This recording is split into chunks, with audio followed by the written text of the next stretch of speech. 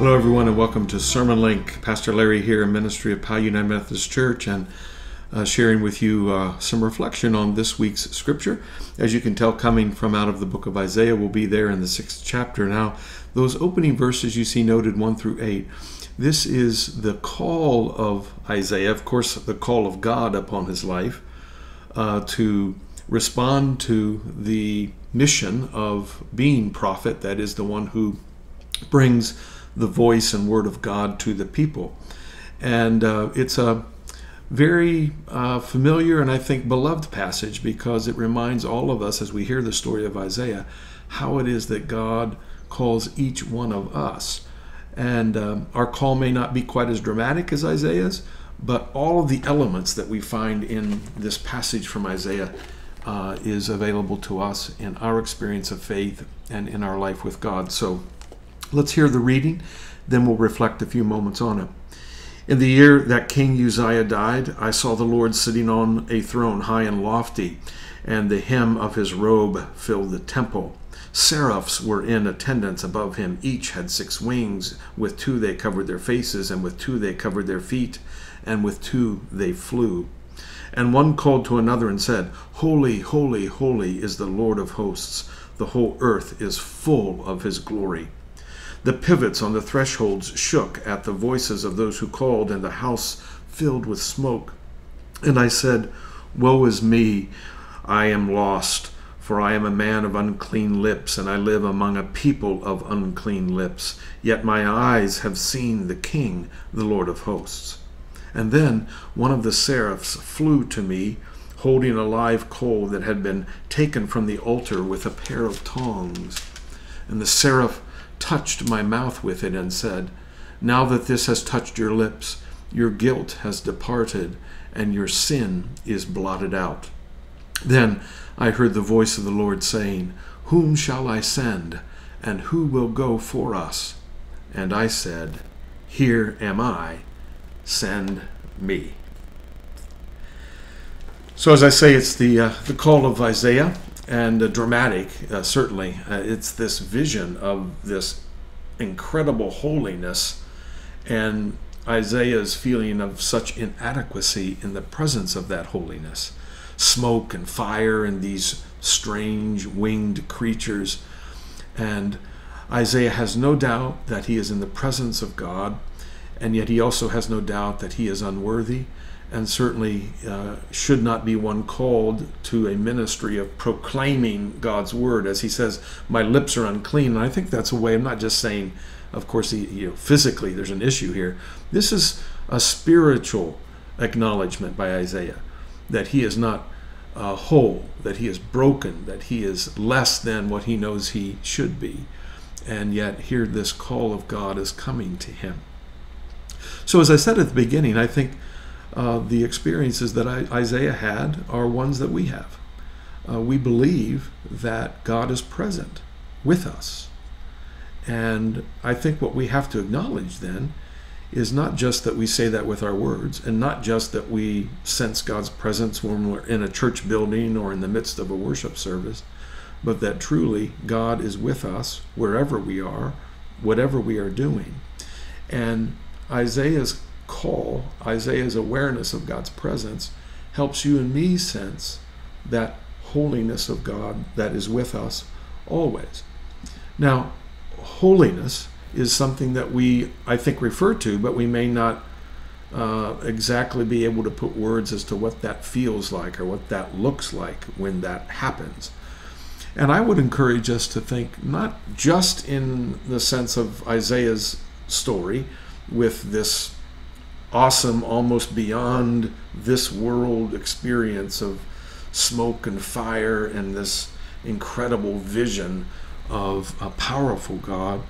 But what we know through Christ is that Jesus makes God known to us. Jesus makes God available to us. You may remember in the story of Jesus when he dies on the cross, there's the indication that the curtain in the temple was torn in two. That curtain was believed held in or wrapped, kept from the people the holiness of God. The curtain tore in two with the death of Jesus, because truly his love, his sacrificial love, his very extension of God's healing and peace into our world and lives tears apart the barrier. So we have access. And, I think that it's helpful to recognize that access to God, that holiness of God, comes in rather, I'll say, routine ways, although it's never quite routine, but maybe in daily ways. It's a rainy day outside.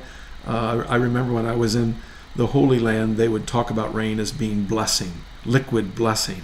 And so, rain, the beauty of creation, our experiences with those we love, some experience of beauty where we are inspired and our hearts are lifted up, and when truly we have no words to describe what we're feeling, all of that to me is an indication of God's holiness and God's presence.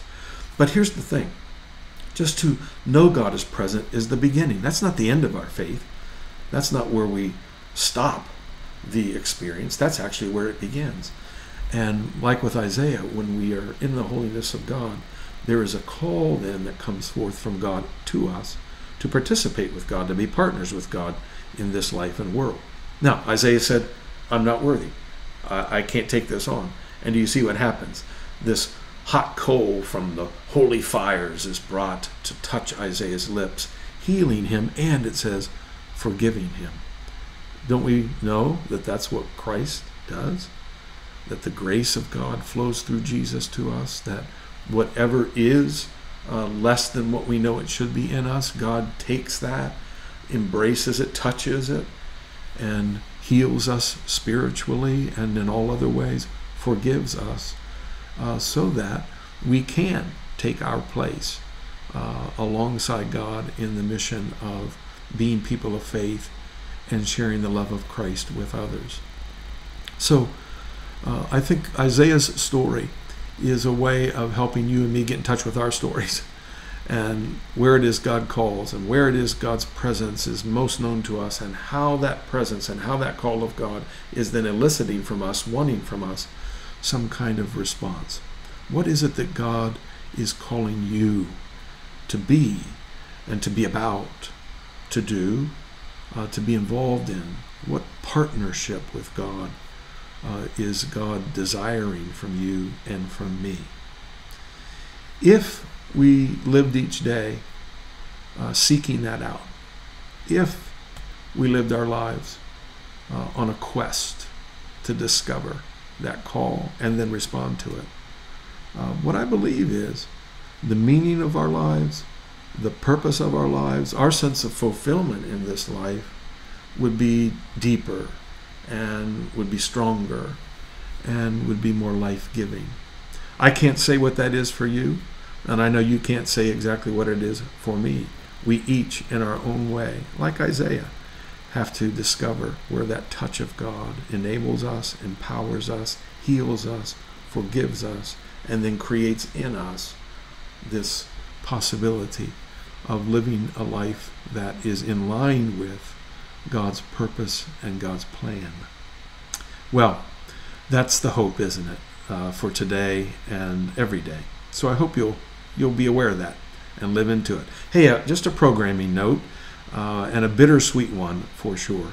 Next week will be the finale, the sign-off, if you will, of SermonLink after 4 years of coming to you each and every week. I'll be retiring, as so many of you are aware, and so it's just not possible to keep this going week after week. I certainly may do some things in the future, and I'll try to get that word out when I do, but as far as this format and the SermonLink, we're going to bring it to close. I say we because Pastor Katya, my associate, is going to join me, and we'll come to you next week for that sign-off. So I hope you'll look for that, and let me say what I'll say then too, which is thank you for your involvement, support, and for checking in and connecting with us each week over these last 4 years. It's been great, and I hope it's been enriching for you too.